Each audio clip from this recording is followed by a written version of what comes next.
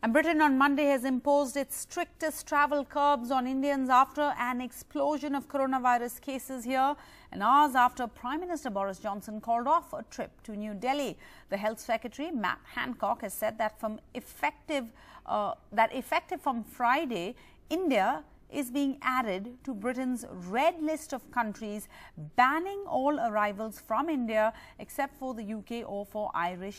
UK or Irish nationals. These nationals, though, as well as foreigners resident in the UK, will have to pay hefty amounts to stay in a government-approved quarantine hotel for 10 days at least on their return from red list nations, which include Pakistan and Bangladesh. The UK and the Indian government earlier on Monday had called off Boris Johnson's visit, which was set for next week after already being postponed in January.